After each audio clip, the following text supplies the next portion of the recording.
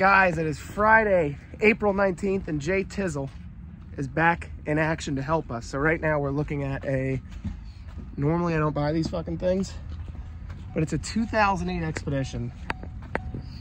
JT says that he's not buying any more Expeditions. He hates Expeditions. He will never ever buy another one. What's the beef with Expeditions, JT? I just can't get rid of them. He hates them. He absolutely hates them, kids. I sold a 13 Yukon, 4-wheel drive, same mileage, loaded out, 7,500 bucks. I got a 2017 4-wheel drive. Wow. See, now this is the thing that Jason and I, we both go back and forth about this. I am of the opinion that trim sells a car, right? Like high trim, good features, that always sells vehicles. JT sometimes will buy things that aren't necessarily high trim, and then it sits, but you know, JT's looking to make $4 grand a clip. You know, he's looking to hammer motherfuckers over the head. Lowly old Connor, I'm just looking to make a little $400 or $500. Pick up some change out of their pockets. Yeah, I'm looking for just the pocket change. See, I'm the guy that sits right here by your wheel and says, can you spare any change? JT is like the IRS. They will shake you up. He will shake you upside down until every coin is fell out of your pocket. Hold on one second. Let's flip this camera around and see what codes this thing has. Coolant thermostat and some ABS.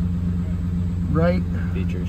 I don't even see an ABS. ECU like that. defective. That's probably just from like the battery. So we got point. right rear wheel speed sensor, input signal missing, input circuit failure. So needs a wheel speed sensor, and then I've got coolant thermostat and an O2 sensor. But I mean, dude, this thing is nice. I think it's a nice truck. It does have a little rip. You want to do like the poppies do when they put them in gear? Yeah, there you go. I think it's good. It's good. They say good. It's a nice truck though. It's got exhaust, which I'm not really like, I don't really care. But these are kind of cool trucks for what they are. You gotta buy these things cheap, man. Well, yeah, of course you got to buy it cheap. But for what it is, it's a limited Expedition from 2008. Comes with all sorts of features, power lift gate, heated and cooled seats. I'm pretty sure these are power folding. And look at that. Hit it with the shocker real quick for you guys. I will say, I think they're nicer than fucking Tahoes and shit. But I do think they are nicer than Tahoes to a degree. Like, would I take an 08 LTZ Tahoe over this? No. Not me. I'll take this. I think it's nicer. I think that this is a nicer truck. The features are nicer inside. I think Ford has always had a leg up on Chevy when it comes to interiors. Yeah. Even today, still currently, I think Ford really does have them beat. I mean, hell, the Expedition that I'm driving is a, what is it, a 15? Yeah, I'm driving a 15 Expedition XLT with leather. He's driving a 17 Expedition XLT with cloth. 4-wheel drive. But the thing is, the trade is that his is a 4-wheel drive. I mean, it's a beach bucket. I mean, take it to the beach now for 7,500 bucks. See, that's what I have mine up for. People are putting 05 Tahoes up for the same price. I think what it takes, I get it. I mean, fuck. I think honestly what you should do is go on eBay and buy yourself the little leather seat covers. I'm about to. And dude, slap it up for $79.99. That's what the thing is worth. Yeah. But guys, we have a hell of a list today. JT is gonna go ape shit today buying cars. This kid's gonna go fucking nuts. He's gonna outspend everybody. Hey, so I'm going on vacation this afternoon, so I gotta do a little work, then a little play. Yes, sir. What's going on? What's going on? What's up, my brother? We're ready to buy some cars today, man. You're gonna take over the game, bro. Yes, sir. Look at it. You gotta look at it how you're gonna take over the game, bro. Look, What's this your kid name? right here is taking over the world. Thomas? Yeah. Thomas Ford. Yeah. Come on, bro. I see it, man. Yes, sir. You gotta hey. Everybody loves hyping him up. So, we're gonna try to buy some units today, kids. We got a little bit of time. JT's gonna buy every fucking car he touches. Yeah, I guess I'm about to open a Ford store too. Might as well. I'm about to open a fucking Kia Sorento dealership. Thing doesn't sell. Well, guys, we're gonna let JT do his thing. He helped us out big time scanning that car. You know, he's just like the Boy Scouts. He always comes prepared. So, we're gonna get to it. Guys, stay tuned. We have a lot of good content coming your way. We're gonna see if we can buy some cars. Not too sure, but we're gonna try. All right, everybody, with the power of YouTube magic, we are back here in Port Orange. It is nice, sunny, and hot. My skin is boiling, but we did get 2 vehicles. That is exactly what we wanted. We got 2 nice SUVs. They just fell right into the program. Now, one of these cars that I bought, I have been chasing for about 4 weeks. Not that particular vehicle. We're just talking about a make and model and a specific age range. I haven't had one before, but the demand seems to be through the roof, and I finally got my hands on one. Oh, I'm so excited. This, I'll tell you right now, is what makes the business so interesting to me, right? I just cannot believe I was able to actually buy one of these cars. I'm going to leave it as a mystery at this exact point in time because I want to surprise you guys with it. I am ecstatic. I can't wait to get this thing back. I feel like a little kid on Christmas. The other vehicle, I'll tell you because it's not that special. It's a 2014 Hyundai Santa Fe long boy. So it's a 3-row, essentially Kia Sorento with leather and push button start, all the good stuff that everybody wants. So we got very, very lucky. We bought that car for fair money, and if we are lucky, we will see everybody's favorite transporter, Captain America, Mr. Planet, also known as Earlski. This guy is a fucking animal. He's insane. I don't know how he even gets these cars here so fast. I buy them and they're here. Boom, they get delivered. So what we have to do now, as much as I really don't want to, I have to go and clean that disgusting Ford Taurus. I have not made it a habit to try to buy really nasty, dirty cars like that in a while. But dirty cars pay the bills. So we're going to go back. I'm going to give you a nice once-over of this car again because it is genuinely disgusting. And I want to show you just the magic that we have to put on this vehicle to make it look as good as humanly possible.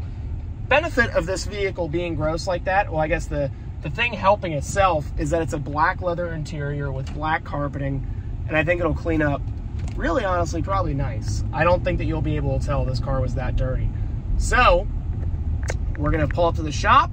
We just had to mail out the title to a gentleman that purchased our E-Class diesel Mercedes.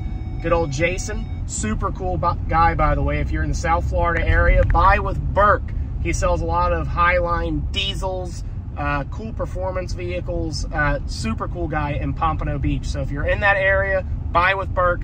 Super cool guy and a ton of really cool inventory. I'm not getting paid to say that. He was just a really cool guy and his inventory is badass.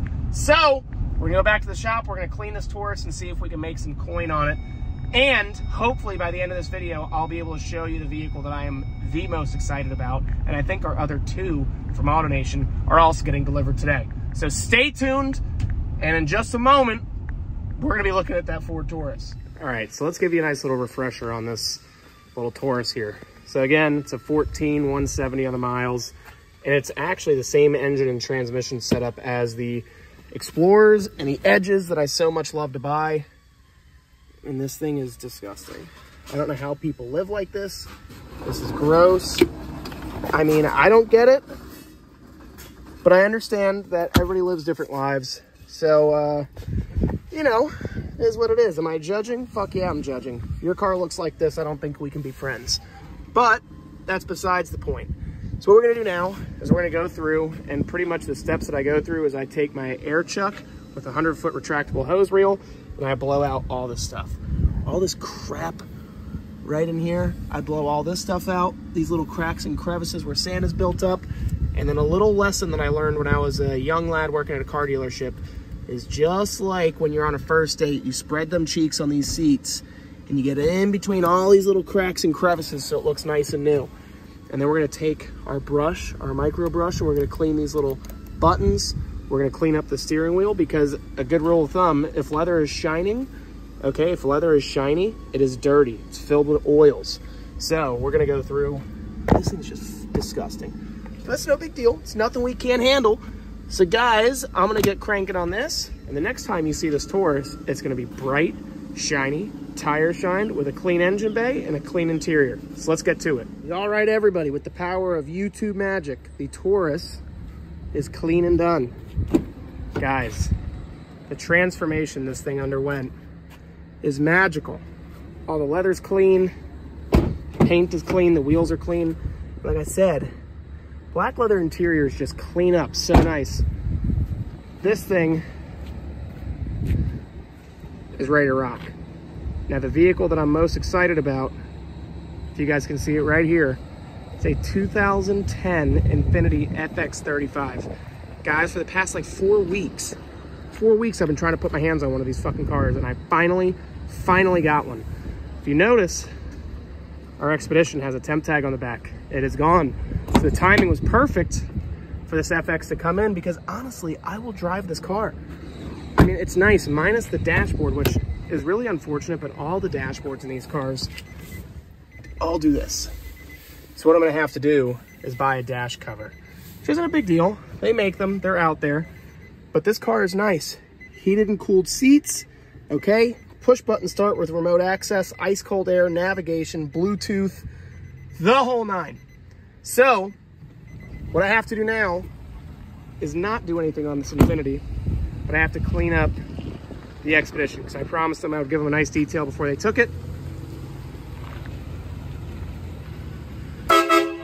There we go.